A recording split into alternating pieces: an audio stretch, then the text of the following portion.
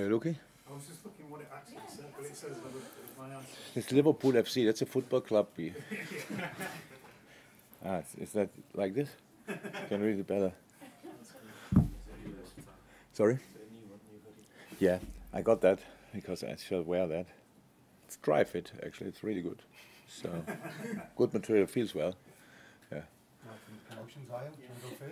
Hi. How you doing? Okay, so far. Your trip to Wolves, is there any concern over Trent Alexander-Arnold's hamstring? No concern.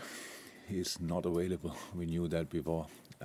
So that's clear. Didn't train with the team once yet, and we will take a little bit. So it's not the worst hamstring injury you can have, but it's a hamstring injury, and they barely heal in 2 weeks, and this one didn't as well. We hope he can start, as he's running already, but start ball work maybe early next week, and then we will see. Then we'll go from there. And Ryan Gravenberch opted not to play for the Netherlands under-21 team this week to focus on Liverpool. Have you seen the benefit of that, and will he feature in Wolves? We will see that, the second part where we will see that, but yeah, of course there's a benefit of it. It's just a player comes to a new club, so he had training sessions here. He could sort everything on a private basis, so if he would do that now this week, we have games every 3 days, let me say like that, so he knows where he will live, he has a car, he has organized everything around, so of course it's a benefit of that. I understand that the Dutch Mr. Reisinger was not happy, or Ronald Koeman was not happy. I can get that, but the boy is a footballer through and through, wants to play football all the time, and he used that break to fix a lot of things which we usually do in a proper rush. So he didn't have to do that. That's from our point of view obviously good, but he loves playing for Holland, whichever team, and yeah, that's it. I'm sure you're relieved now that the transfer window's closed and we can stop talking about Mo Salah's future. But you still do it. That's interesting. But is there a fear that it will reignite? You are not. You're kidding me, yeah? A week after we closed the transfer window, you asked me about a January transfer window. It's likely that a bid may come in beginning January. Yeah. Obviously, you can't wait until December to ask these questions. So we will see what happens until then. No, I'm not worried in this moment, not at all. I didn't even think about it until you opened that wound again. So, yeah, no, I'm not worried. Jurgen, when you consider the players that left over the summer and now the players that have come in, and the latest being Ryan, of course, and you consider your midfield options, are you happy with how that option looks now? And you've got the ability to do everything that you hopefully want them to do? Yeah, I'm happy. I was happy with our midfield we had over the years. Fantastic players, super characters, real man, grew into fantastic, from younger players into more experienced players, grew into each different role. The most successful players we had here at the club, for at least since I'm here, and it was a big task, and it's a big task to replace these guys. But I'm happy with what we've got. That's true.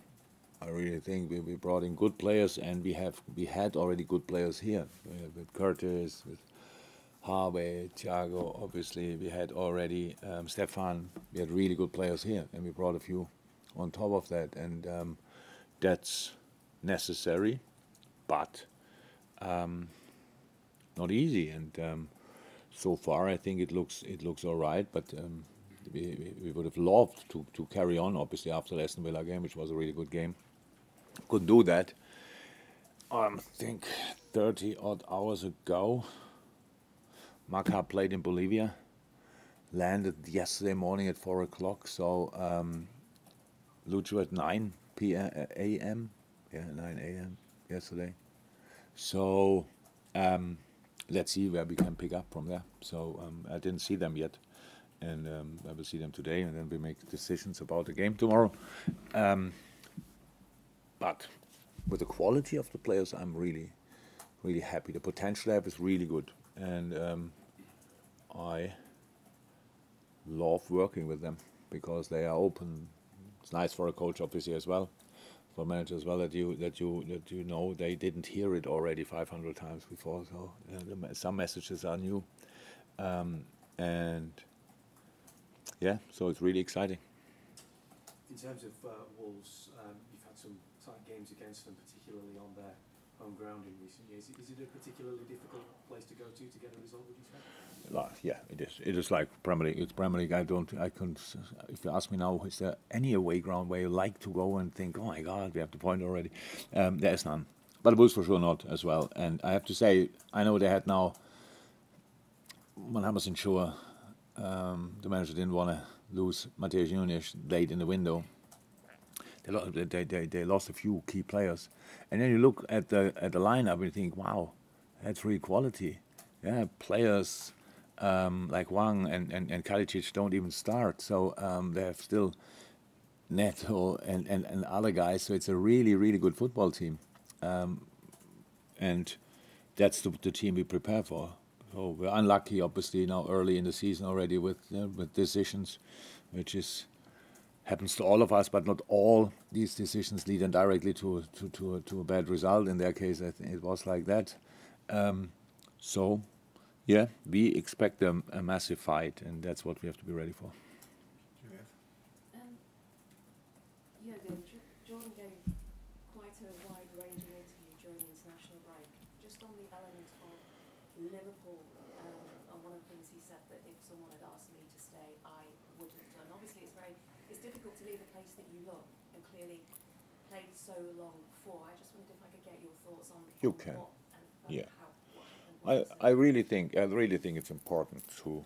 I didn't read the interview. I only heard first. Then I read it. So because Tony spoke about it, and I thought, okay, maybe before I have it all tinted by Tony, so maybe I should make my own opinion. And Hendo said the truth in all departments. That's how it was. So we had our talks. I told Hendo I want him to stay, but we had to talk in these conversations as well about the possibility of not playing regularly. I told him we bring players in, stuff like this. You don't have this talk when you about the positive stuff. Oh, Hendo, you will play. I cannot have a talk before a season and tell a player you will have 50 games this season, 100%, because I don't know that. It all depends on performance. And if Hendo would have performed, he would have had maybe 50 games. Absolutely fine, absolutely possible. But in the specific situation with the relationship we had, I saw it important. I thought it's important that we speak really about everything, and that means what happens if, because Hendo is a fantastic player. I will love him forever, super guy, but he's not great when he's not playing. Let me say it like that. So Millie was like this when I arrived here, and Lucas Leiva was like this. And you always thought, okay, they're great guys. In the moment they see the lineup and they're not involved, they turn into Jekyll and Hyde. Is a friendly game against that. It's unbelievable.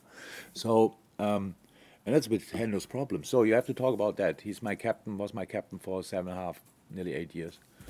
And I said, I have to talk about that now, because I don't want to wake up one morning and we two knock horns with each other just because you thought you would start and I tell you you will not.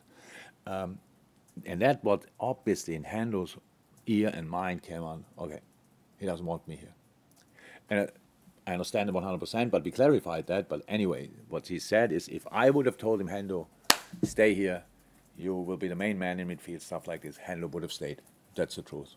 That's 100% the truth. But I couldn't say that. As much as I wanted him to stay, I couldn't say that.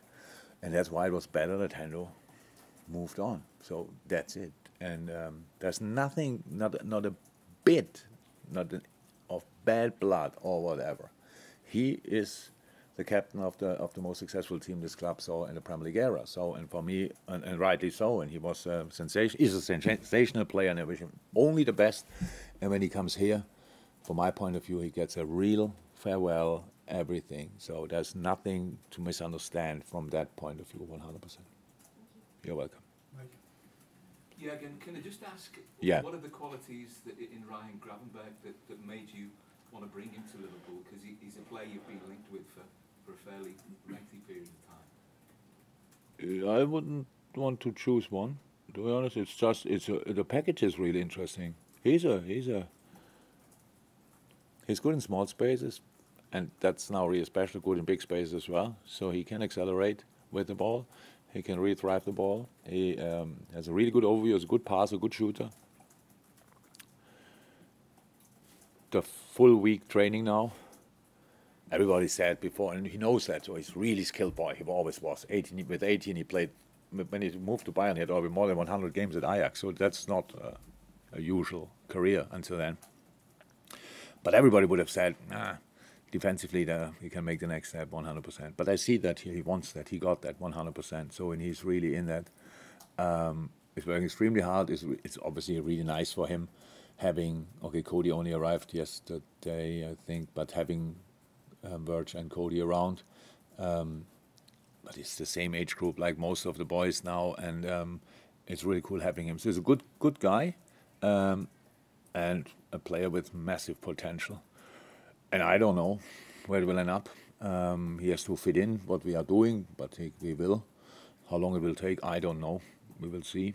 But to reach, we get closer to his to the peak. But we will work on that. He's here for a long time, and I'm really happy that he's here and that we can start that. This fixture last season, Wolves at Molineux, it maybe represented a real low point in last season, and you spoke after the We had a lot of low points. Yeah, but you spoke after the game about the players lacking confidence, and that Liverpool in, I think it was February, is so different to this Liverpool sort of 7 months later. How have you been able to bring about that change? I didn't remember that I said it. I thought I said that after Brighton, but maybe I said it after Brighton as well. And after other games. I'm not sure we proved already that we made a change or whatever. I think we showed a few really nice signs. I liked it as well. I really liked the Aston Villa game. I know how difficult this game usually is, and that day we were really good, and that's cool. Early in the season, pretty much 3 days or 2 days after the transfer window closed, when everybody's like, but we should have, and then this team plays that kind of, it was really good one. But are we stable already? I don't know. Let's see. We miss players for the game tomorrow. So key players for us, obviously, we have to prove that we can replace them, that we still can play football, that we can still. So we build a team, it's not that we have built a team or did it now during the preseason or whenever we started with a slightly different system. We are in that process. And yes, we had key moments going our direction. Will all key moments go in our direction? Unfortunately, probably not. But winning with 10 men helps to create a spirit and a mentality. But only if you use it. Because you can, even these opportunities, you can let slip through your fingers and then how was it again? I forgot it, what we had to do. So it's still early days and we have to build a team. And I'm really happy with the basis we can work from. Said before the Aston Villa game, when I stand in the dressing room and look at the team, I really, really love this team, and it's early days. And I really think it's easy for people to love this team as well. So that's all what we need, because we cannot, and Liverpool never could, we cannot start loving a team when we won something. We have to do it before, because then that's the only chance we can win something. So let's go for it, and then we will see. But what we did is we changed a few things. We brought in new players. And maybe for me, a big difference is and I said it to players, obviously, that this is it's not year 8, because I think in October I'm here 8 years. This is year 1 of the new team, and that's exactly how we approach everything. Changed a lot of things, brought in a few guys to give a interesting insight in their lives. So it's just, and we want to become a new team and not the replica of the other team, and that's what we are working on. So I'm fully in. This is year 1 of whatever, and not year 8 of the good old past. Welcome. Carl. You touched on. It's nice not to be able to. Oh, it's great. Yeah, it's like in these movies. You touched on Trent's fitness. Just generally, what's the state of the rest of the squad? Sorry. The rest of the squad. Yeah. Thiago is running, but that's it. Ibu trained since 2 days. 2 days? Yeah, 2 days with the team.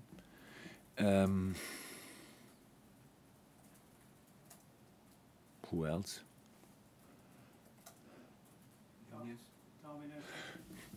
I didn't see him yet. So, but we had obviously contact, and they said, yeah, it's fine. It's fine. So, but we will see that now. To make there a couple of decisions. But she should be fine. Sorry. What did he have? I didn't see any. Oh, okay. No, that was he trains the full week with us, so that was then obviously enough time to rest. Stefan had a good camp with the U21s, played only few minutes, but helped him anyway. No, I think that's it. I think we didn't forget anybody. That would be really bad. Goalie, no, all good. And just on Trent, considering the role he's performed for this side in the last 6 months, how much does him not being there change the dynamic in the team in terms of what you're able to do? Dynamic, not so much. We have to be there flexible, even with Trent. I think if you watch the game against Villa really in detail, you will see that he was not fixed in any midfield role, inside role. We have to be flexible there, and that's exactly how we will do it. Yeah, but if you know another passer like Trent, tell me, who can play this position. It would be really cool, but it must be fine. It will be fine. We have to adapt to the different skill set of the player. But the most important thing in this game again is defensive stability. That's all about. Then we can play. If you are not stable, you don't have to think about that, and that's why the last game again against Aston Villa, I think a lot of people were maybe not convinced about our last line, and then you saw Joe Gomez and Joel Matip performing on that level, which is they have that quality, and that's really cool. So that was the key for the game. Plus Alexis in front of them did really well. So that we need defensive stability, and then we can play football from there. James, last one for the breakout. Yeah, just ask you about playing at 12:30 on Saturday. You spent 6 games at that slot last season. Drew 3, lost 3. Is there something about playing at that time that is problematic, or is it more about just not having the right preparation time if you play midweek? And obviously this time around it's a different kind of dynamic with players coming back from international duty. Are you serious with that question? Or? Yeah. What do you mean? What is the difference when you play 30 hours ago in Bolivia? What do you think is the reason? Or you think it's that I didn't understand. Is that something about the time, or is it the lack of time between? Is it the lack of? Is it specifically playing at that time on a Saturday that can be problematic? That's not a problem if you're a normal week. We always said that. If you're a normal week, it's not a problem. 12:30. That's easy to adapt. The only problem is the lack of recovery time. So we have 4 international breaks until March. 2 of them we have already the 12:30 kickoff. If I say a word about it, then the whole world goes again. He starts moaning again. This is a joke. We have players in South America. I didn't see them yet. In 24 hours we play. So, and this is, but it's like it is. We cannot change that. We will never change that. Whoever we will talk to. Now obviously the TV channel has now a different name, but that doesn't change obviously anything at all. So they just don't give a bap about that. So why should I then talk about it? We didn't think about it. I'm in a moment. Somebody like you now gives me this feeling that is sitting there. And what's exactly the problem? Is it 12:30 because it's lunchtime, or could it be the lack of time between the games and intensity of the travel and the make your own opinion about it? Maybe this time without a source. Thank you, everyone. Welcome.